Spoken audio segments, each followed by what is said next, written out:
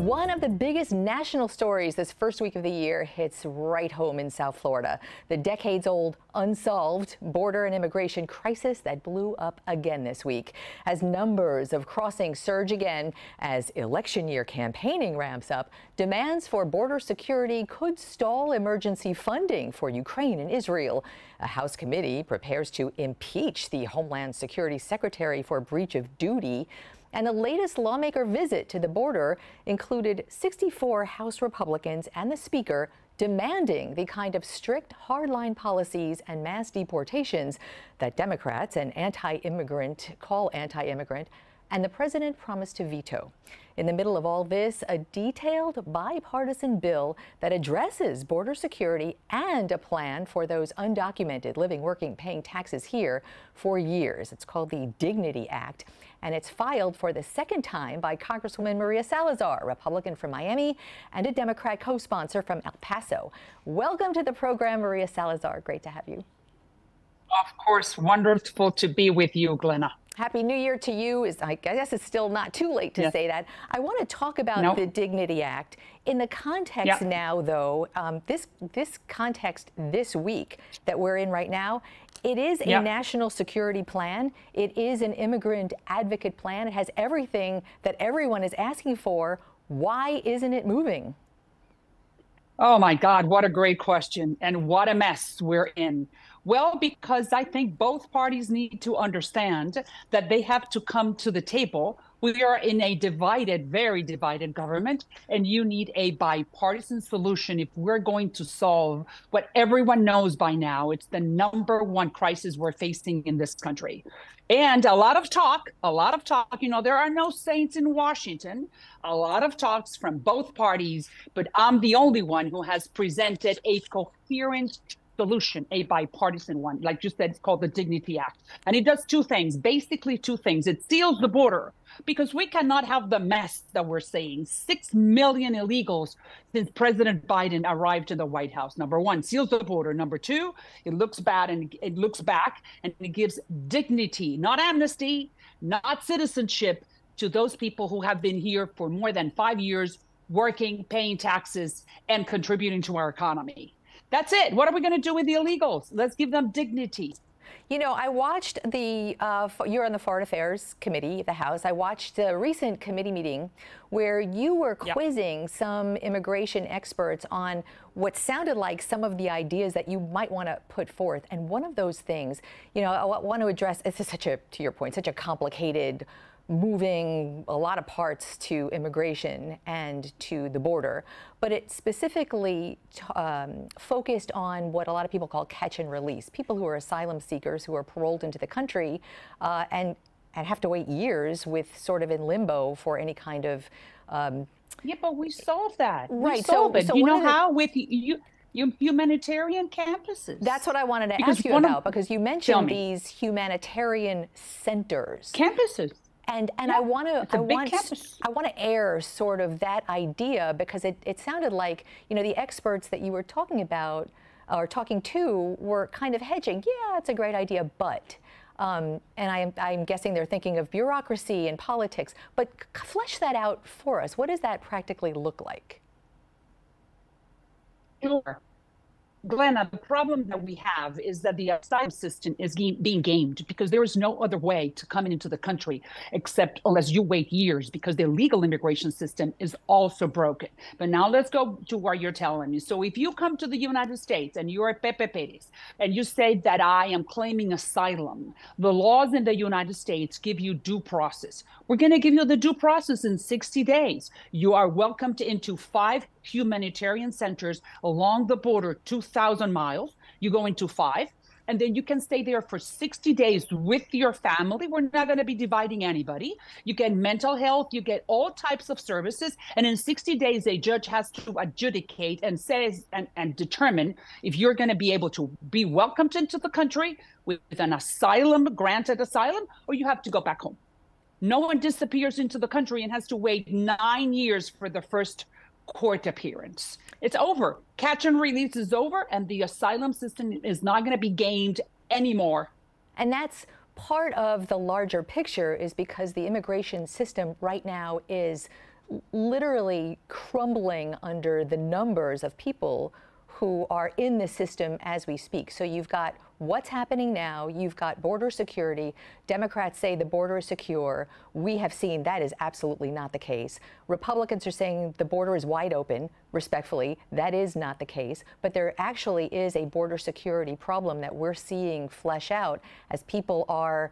There's, the drugs and the cartels that a lot of people point to, which is a minuscule but very dangerous component of border crossers, traffickers, potential terrorists. So I want to take a look at the security portion of this. And the president this week looked kind of over his shoulder as reporters were asking questions and said, I just need the funding for the border. So it is in this kind of partisan ping pong. The funding for the border is being hashed out right now between senators and the administration. But in the Dignity Act that I'm hoping, we don't do advocacy journalism here, but if you read that act, that certainly seems to be a start to a lot of problems.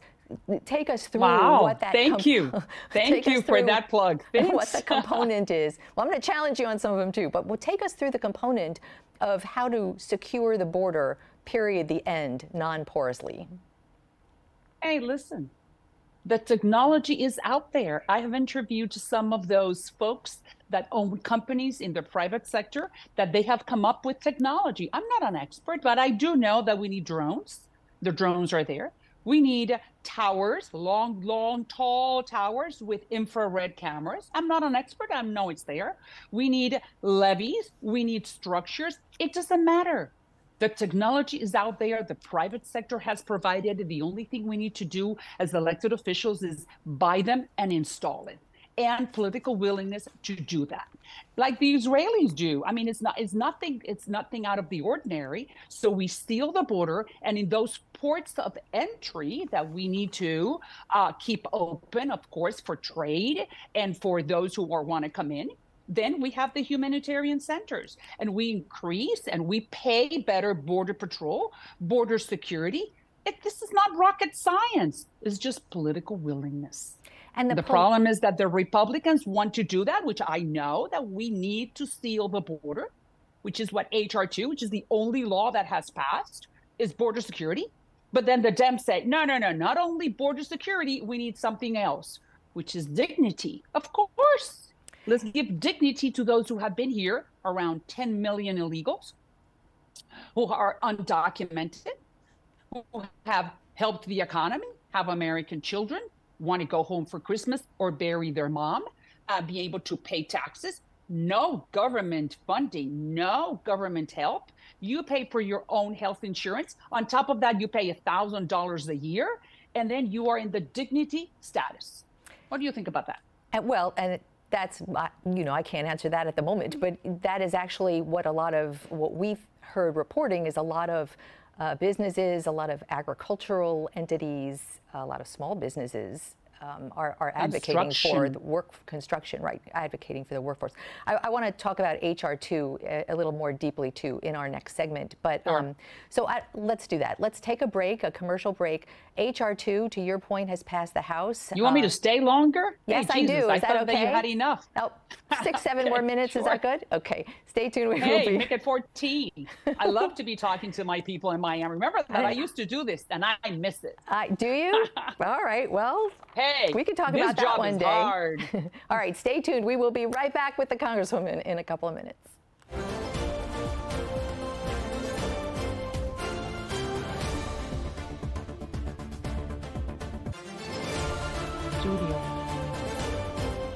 We are back with Miami Congresswoman Maria Salazar. You're on camera, back on camera where you used to be.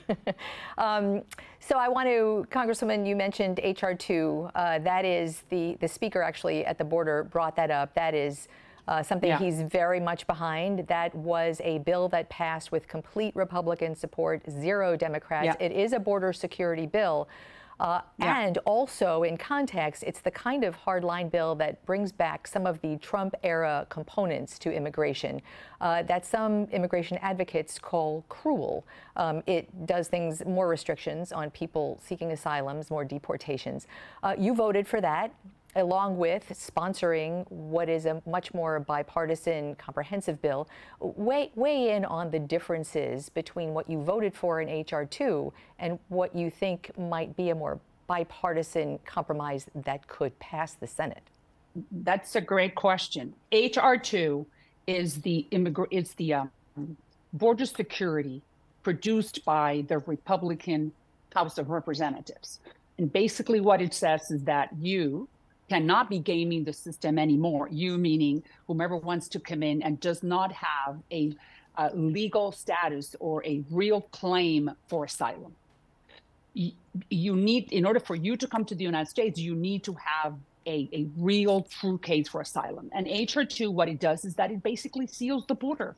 It just creates order at the border. And that is fine, because everyone, including the Hispanic community, we don't want to see 6 million illegals. God knows who those people are. Well, let me just clarify this: 6 million border crossings, an eye-popping number, and absolutely an unprecedented record. Unacceptable. But the vast majority of those were not illegals. They were people seeking asylum, which is completely legal to do. And I just wanted to clarify that.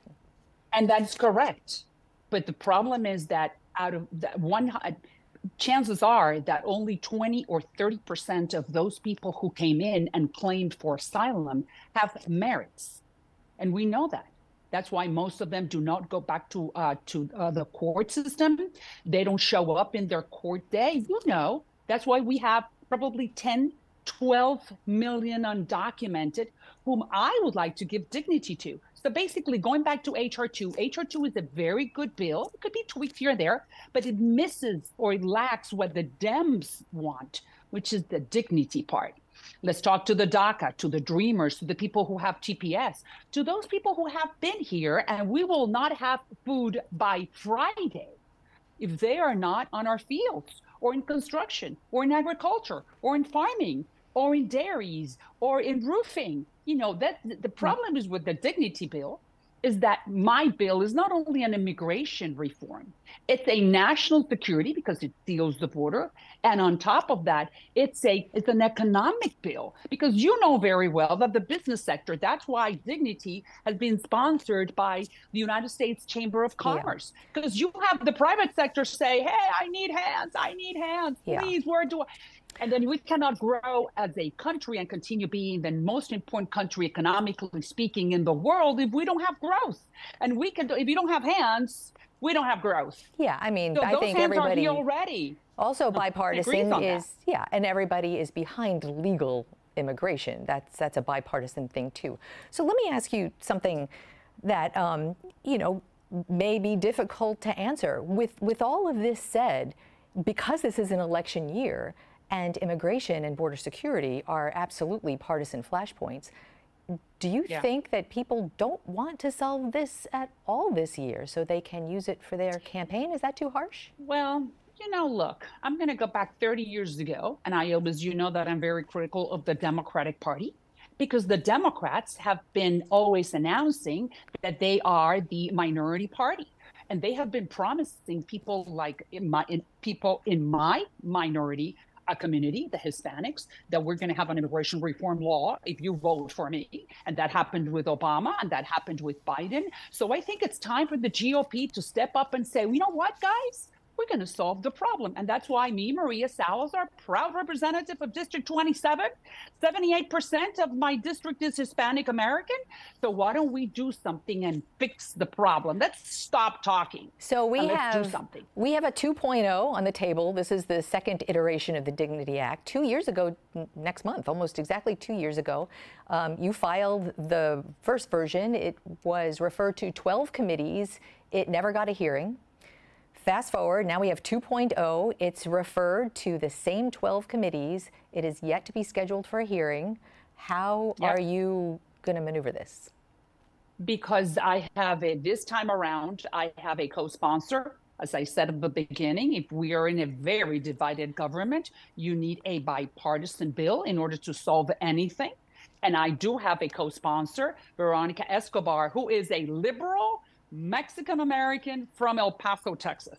So very far away from my position in Miami, conservative Republican or Republican, but we have become very good friends because we're both Americans and we want to solve the problem. And she understood for the first time that her party, the Democrats, need to agree that we have to seal the border.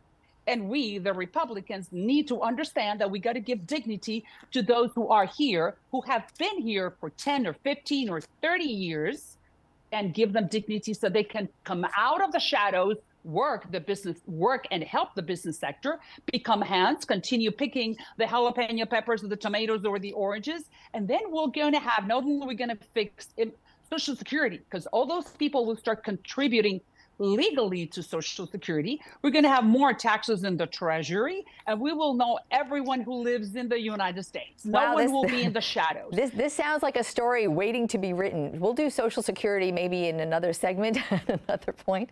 Maria Salazar, Congresswoman from Miami. 10 more million people contributing to Social Security. What do you think is going to do that to that fund? So listen, we're watching this bill, and it would be great to have immigration and border security this session really solved in our lifetime. And please do keep in touch. Of course, may the Lord guide us, and thank you, and long live the United States, and thank you for the opportunity. Of course. Thanks.